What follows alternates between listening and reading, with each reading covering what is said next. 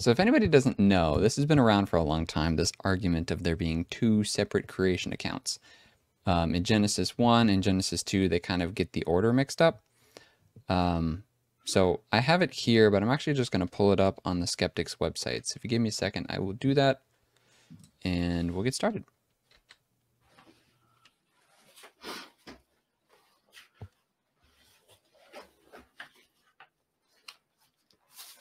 All right, so I just kind of did an intro to this one. Okay. I don't know if you had time to look at it beforehand, but I did. okay. Sorry. My son needed me. Oh, you're fine. Kids. Yep. Where is Did you this one? already read it? I'm sorry. No, I didn't already read it. So actually, you can go ahead. I'm trying to find the article that it comes from, so you can go ahead and read it if you want. Okay, hold on. I gotta send this text.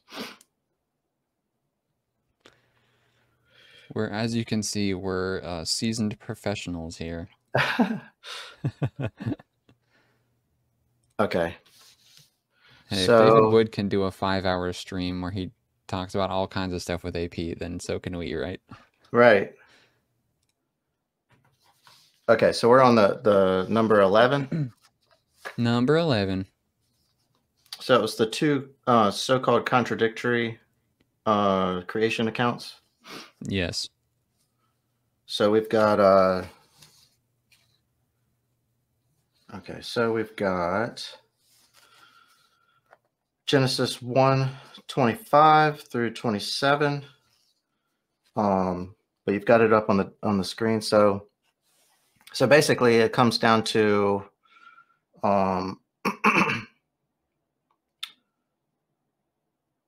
when were the animals formed? So in the first one, you've got the animals are formed, then God created man. And then in the second example, you've got God forming every beast of the field and every bird of the air. He brought them to the man. So the man was made, and then all of these animals are brought to him to be named. Right. So I've got a couple things about that I thought were interesting. On face value, it does look like there's an issue. But I noticed that it uses different words. So in Genesis 1, you've got that God made the beasts of the earth. Well, I mean, hold on. I guess let's back up. So the first one, Genesis 1, is basically the creation story of the world. And then Genesis 2 is basically kind of zooming in on the creation of man and woman. Right. So one is basically adding details that the other one didn't add. So yeah, I mean, back to the verbiage here, it's like you've got made in Genesis 1. It's like God made the beasts of the earth. Let us make man in our image. So God created man in his own image. But then in Genesis 2, it says that God formed every beast of the field. So I thought it was interesting that you've got these two different verbs, make and form. So I was curious, because God formed these creatures before man, does that mean that he hadn't already created them? That's kind of like the implication, is that they weren't already created when they were being formed before man. So I kind of saw it as like you've got all of these creatures have already been created, but then they're being presented to Adam to be named. Kind of like how we're presenting the screen with the text on it. If you were to put up different animals, like a slideshow of animals, you would be presenting them to me to be named or whatever, if I was Adam in the example. But right. that doesn't mean that like if you popped up on the screen an elephant, that doesn't mean that the elephant didn't already exist. You're just showing an example of this creature. What would you name this? So that's kind of how I saw it, was that God was forming these creatures for Adam to name. That didn't necessarily mean that they didn't already exist. Yeah, that's kind of the track that I took. I found a really good video on it from Inspiring Philosophy. And actually, I linked that in the description for anybody that wants to look at it. It's at the bottom of the description box. He had a bunch of notes on this. Let's see. Yeah, he suggests that Genesis 1 is an account of creation in a general sense, kind of like what you said, including the creation of the world, God's sovereignty, and general proclamations for humanity. But Genesis 2 acts kind of as a sequel to that, which accounts for creation in a specific sense, including mankind's relationship to God, the location of man in the garden, and how man is supposed to live in the world. So if you actually just go to Genesis 2, let's see. Yeah, the start of Genesis 2 is the seventh day, and then man and woman in the garden, and God is forming man. Sorry, is that? Yeah. He formed man and then brought him all the animals and stuff like that. Right. Yeah, when I looked it up, I did a word study in the Logo software, and which is super helpful for stuff like this. So make, or the Hebrew word asa means to do or to make, but then form, yetzar, was meant form or fashion, as a potter would clay. So I thought it was interesting that the word that they're using is that he's shaping these creatures before Adam. But the same word is used for Adam, that Adam was formed from the dust of the earth. So, but the difference was, it says that God breathed the breath of life into him. So where was the word make being used there? Let's see. Make, God made the beasts of the earth in Genesis 1:25, but then in Genesis 2 it says God formed every beast of the field and every bird of the air. So so the same word isn't used, but formed was used in the context of man being created. But the difference was that it adds the clarification that God breathed the breath of life into man, but it doesn't say that in this case. So it makes me, and someone could argue, well, but it says every beast of the field and every bird of the air, so that must be all of them. But I like to go to car shows, and they have every 2024 vehicle on display, but that doesn't mean that they have every Honda Accord that they're going to make in 2024 in that one building. They just have a representation of each, of each car that they're putting on display. Yeah. So it's like God formed the, what would you say, the species of animals in Genesis 1, and then either formed or brought individual representatives of those animals for Adam to name. Right. That's kind of how I see it. Yeah, that works. That's an explanation. There's some other stuff surrounding Genesis 1 and 2 that I wanted to get into as well, because there's this thing called the documentary hypothesis, which is kind of like a critical look at Genesis 1 and 2. And I'm not super informed on it, but it's essentially saying that there's some contrivance going on, at least with Genesis 1 and 2, where it's not like, well, actually, I think I have something on it here. Rather than just pontificating on it, I should probably just read it. Yeah. So there's some parallel themes going on between Genesis 1 and the rest of the Pentateuch, Genesis 2 and the rest of the Pentateuch, indicating that Genesis 2 was not picked apart and combined with Genesis 1. So I think it's saying that there's like some other source that was picked apart and then combined with Genesis 1 to make Genesis 2. And that's this documentary hypothesis. but the response to that says, no, they're both from the same source, or the same person wrote Genesis 1 and Genesis 2. It wasn't just from some other source that was, taken apart. And the reason that we can see that is because there's these parallels between Genesis 2 and the rest of the Pentateuch, where if it was taken apart from some other source, the chances of it having all these parallels with the rest of the Pentateuch is very slim. Does that make sense? Mm-hmm. So I have a list of some examples. And this is kind of a different issue from whether Genesis 1 and 2 contradict, but I think it's just interesting, and this is about the only time I'll be able to share it. So let me know your thoughts on this kind of stuff. So some parallels include the tree of life being similar to the lampstand in the tabernacle. So you think about if it is actually Moses writing this stuff, the whole Pentateuch, you have the account of creation and you have the law and all that stuff. In the law is all these rules and things for making the tabernacle. And if Moses is writing both of these, maybe there's going to be some parallels there. So the tree of life seems similar to the lampstand in the tabernacle. The trees in the center of the garden parallel the ark being in the center of the tabernacle. So the holiest place where the tree of life is in the Garden of Eden parallels the Holy of Holies in the center of the tabernacle.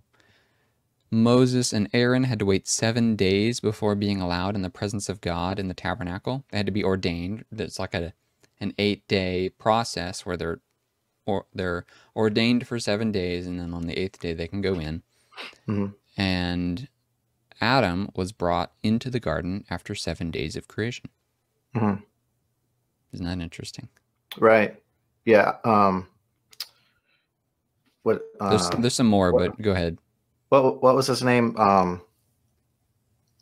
IP, Inspiring Philosophy. Michael Jones. Yeah. So he calls it a temple inauguration.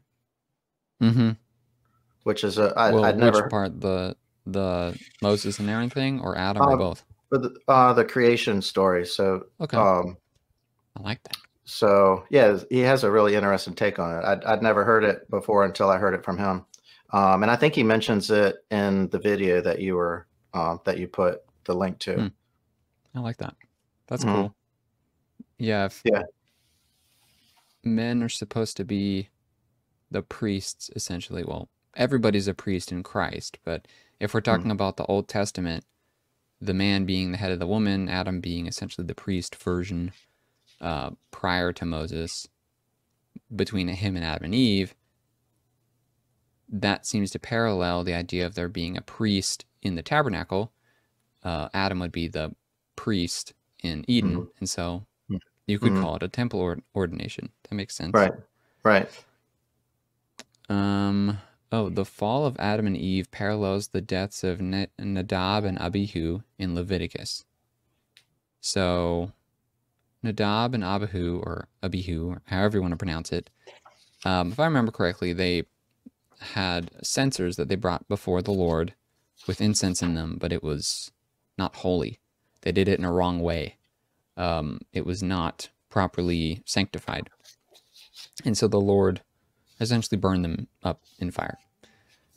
I gotta be honest, I don't remember where the parallel is that Michael makes there, but perhaps it's like there's an uncleanliness that needs to be purged from the presence of God. So Moses is able to go up to the presence of God, and Aaron, and they have all these things that they have to do to make themselves sanctified before God's presence, otherwise they die. Adam and Eve, on the other hand, started out being able to be in God's presence, then they sin, then they have to be separated from God, right? Because God cannot live with sin, so they're removed from the garden. And they have a spiritual death. It's not a physical death like Nadab and Abihu, but it's still some kind of death there. So that's from Genesis 2, not Genesis 1, right? And it parallels something in Leviticus. Yeah, it's interesting too that they were, in both cases, they were chosen and placed in the holy place. like Adam wasn't created in the garden, Mm-hmm. that He was placed into the he was garden. placed. Right, right. Right. Yeah, it's a good point. Usually, growing up at least, and I'm sure I'm not alone on this, my thought was, um, Adam is created. Well, it's talking about this whole creation story, and you've got the garden there and everything. And I just picture God going into the garden and like taking some dust, forming some clay, boom, you got Adam, right? But instead, it's actually he creates Adam separate from the garden and then puts him in there. Mm-hmm. Yeah. I like those kinds of things that you kind of skip over, or you don't remember much from maybe when you learned about it as a kid or the first time you read the Bible or whatever, and then somebody tells you it, and it's like, oh my gosh, how did I Right, not notice that? How right, did I not right, notice that he put Adam into the garden? right. Yeah. Let's see. I got some more parallels here. Adam and Eve covering themselves with clothes parallels the priest's need to cover themselves in proper garments when in God's presence in the tabernacle.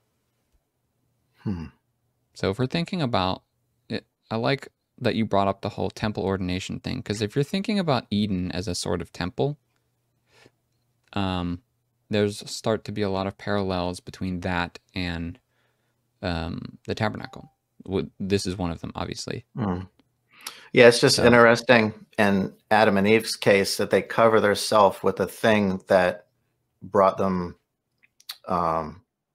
shame in a way. They ate from a tree and then they covered themselves with the product of a tree. yeah.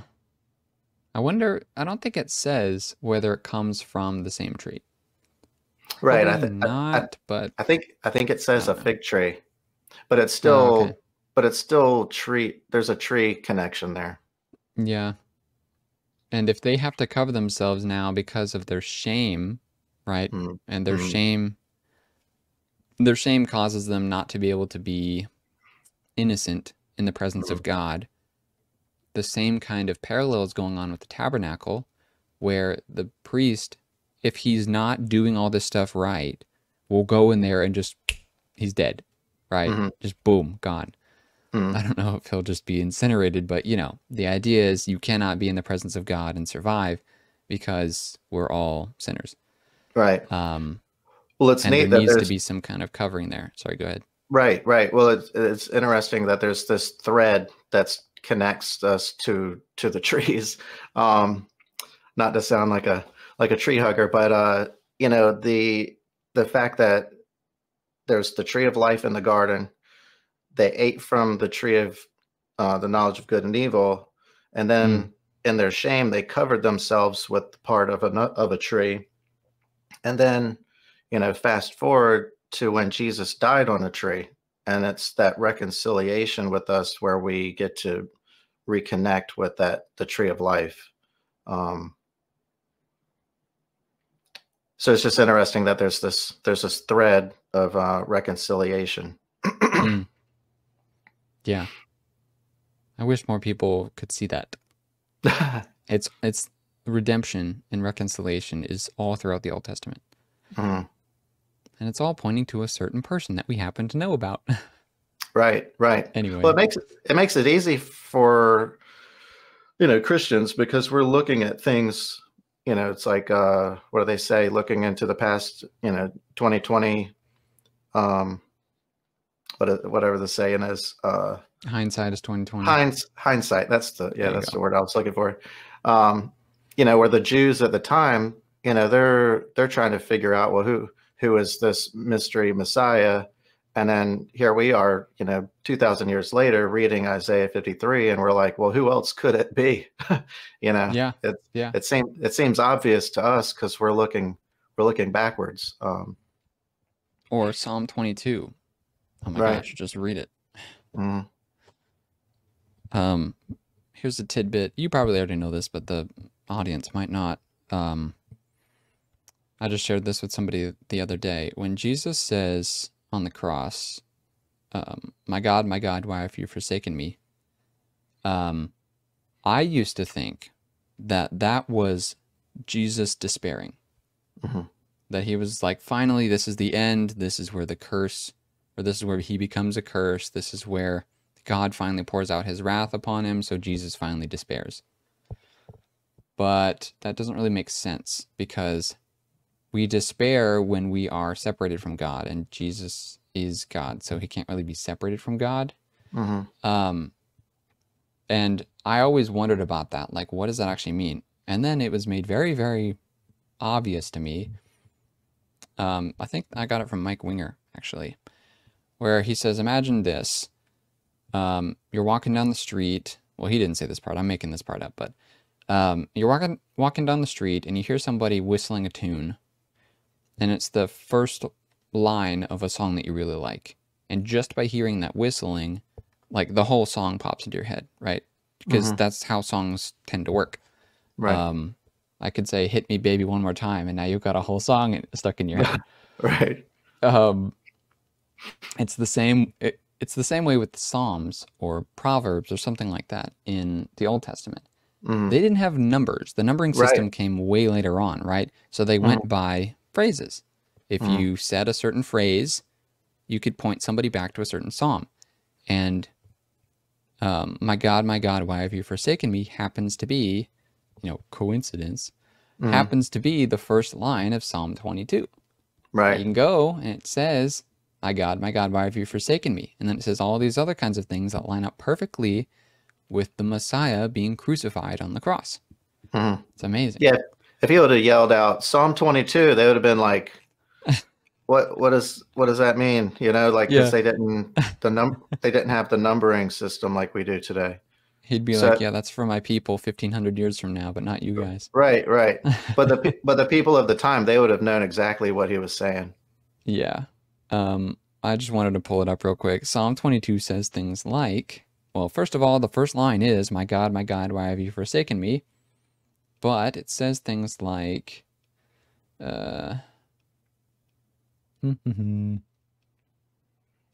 something about it, not a bone was broken. His heart is melted in him like wax. Yes, I think, well, you might be mixing that in Isaiah 53, but here, I am poured out like water, all my bones are disjointed. And that's something that does happen when you're on the cross. Your bones get disjointed. My heart is like wax, it melts away within me. When they stabbed Jesus, blood and water came out, which meant that the liquid in the heart was separating, which is an indication of death. It's like his heart is melting. My strength is dried up like a potsherd. My tongue sticks to the roof of my mouth. He was dehydrated. These are symptoms of something called hypovolemic shock. I was just on a flight last week and happened to be sitting next to a nursing student. Actually, I think she was a physician's assistant. And she happened to be going through some slides on different kinds of like shocks. And one of them was hypovolemic shock. So I got to ask her about it. And it's when you have a large loss of blood, which is what would happen if you are whipped like Jesus was and then nailed to a cross and all that kind of stuff. So these symptoms are symptoms of hypovolemic shock. Oh, shoot, yes, this one, verse 18. They divide my garments among them and cast lots for my clothing. That's something that's directly said to have happened after Jesus was crucified.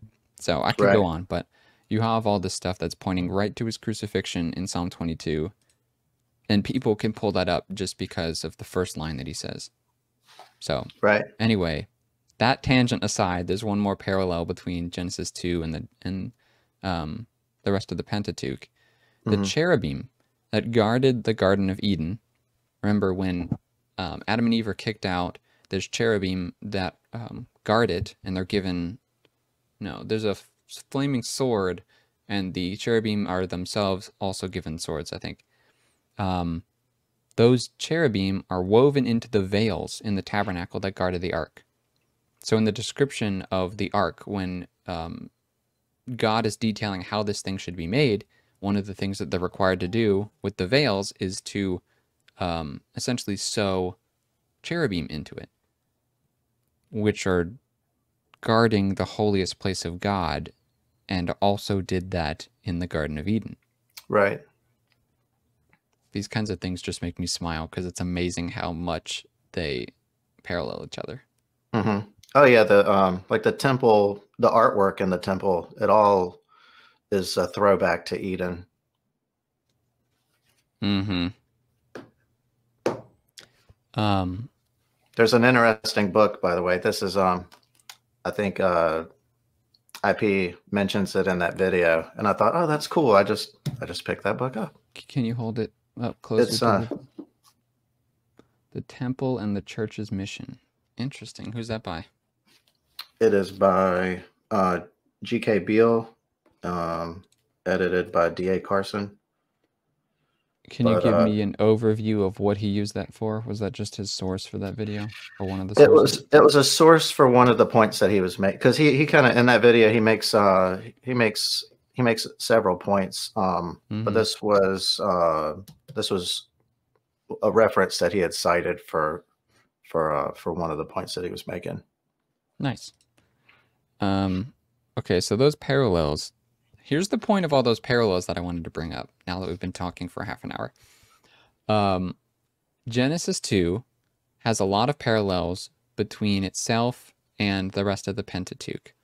The documentary hypothesis says that Genesis 2 came from some other source, or it was an amalgamation of another source in Genesis 1. Mm. If that's the case, these parallels are like the most improbable thing to have happened because there's so many of them. There's a lot of other things that I'm going to bring up in just a second where if these things are not something written by the same person who wrote Genesis 1, then it's like the best dice roll in history. The odds of that happening are so low.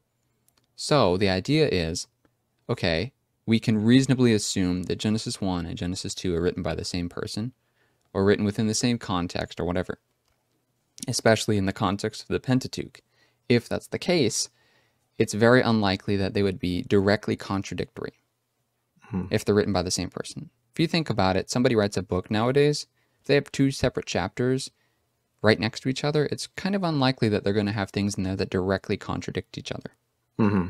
Especially if it's the foundation for an entire religion and people group, right? Right. And someone who claims to be getting their words from the living God. It's very unlikely that there's going to be contradiction there. And when you start there, you can look at this and go, well, maybe it's not a direct contradiction. Maybe there's some other explanation that we have here. Maybe just reading it literally, like woodenly literally, like the skeptic does, is not the best way to go about this. Right. Right. And so when we start thinking like that, we get to the results that you and I just talked about, where maybe God created all the animals and then created special ones or representative ones for Adam to name. It's possible. Right. That doesn't have to be the answer, but it's a possible answer, and it's more reasonable given the whole context than saying it's just a contradiction. Well, yeah, I mean, it makes more sense to me that he would have formed a representative. I mean, because are they arguing that what it's saying is that he created like millions of creatures, you know, because it's, you know, because how many lions does he need to see to name a lion? You know, because if you're taking it literally, then it's like he made all of the lions on the planet at that moment. That doesn't make any sense.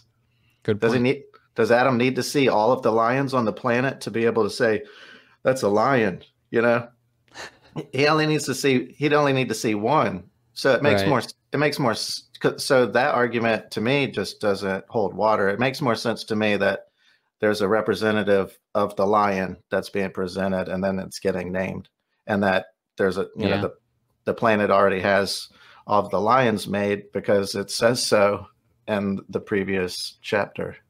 Here's another interesting thing. Between Genesis 1 and Genesis 2, there are 70 designations that God makes, meaning 70 things that God designs. 35 of them are in Genesis 1, and 35 of them are in Genesis 2. That would indicate, I think, to me, someone who's looking at it with a microscope, maybe there's a writer who wrote both of these things and meant for them to be linked together, because there's 70 of them, which is a very significant number in the Bible, and it's split exactly equally between both books, these designations of God. Maybe they're meant to be read together, and therefore maybe they're not directly contradictory. Right. Yeah. I want to hammer this over and over and over again. The skeptics who look at this and pull up these contradictions talk about having a literal viewing of the Bible, and they view everything in a woodenly literal way. They don't allow any room for metaphor or whatever else. They just view it woodenly literally, meaning they're not willing to budge and they isolate verses. And that leads to these contradictions, but if you just read them a lot of the times, if you just read the context, those fall apart. Or if you allow for things like metaphor, then they fall apart. One thing I like to go back to, Frank Turek says this, is Jesus said that he is the door. Does that mean that he has hinges? If we're really going to read this in a literal sense and not allow for any metaphor whatsoever, does that mean that Jesus has hinges? Or it says Jesus was willing to gather the Jews up like a hen gathers her chicks. Does he have feathers? No. Right. It's a metaphor. Yeah. So we have to allow for those kinds of things because that's how the writers intended for it to be read. And it seems obvious if they're, I guess if they're being fair with the text, I think they would have to agree that there's metaphor and that there's certain parts of the text that aren't intended to be literal. Right.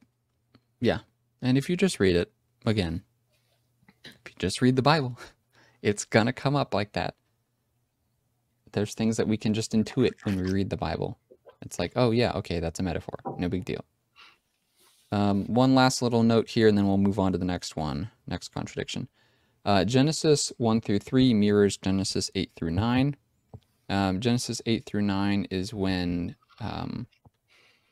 that's Noah, the beginning of Noah's flood story. Yeah, many parallels written in order can be drawn between the two sections, so that splitting Genesis 1 and 2 up would ruin the parallels. Therefore, the two accounts are meant to be read together, and the likelihood they are contradictory instead of complementary is low. This bug, I swear, this bug is going to be the bane of my existence. The critic would likely read Genesis 1 and then 2 as a historical narrative that follows a linear series of events. So Genesis 1 happens, then Genesis 2, therefore contradiction. This leads to contradictions that were mentioned. But there's no indication that it needs to be read that way. In summary, the explanation of Genesis 1 and 2 are not immediately obvious. If you just read them, sometimes it does seem like that. The conclusion is that it works well as a unified narrative which parallels other parts of the Pentateuch, so the assumption that it's contradictory is unreasonable.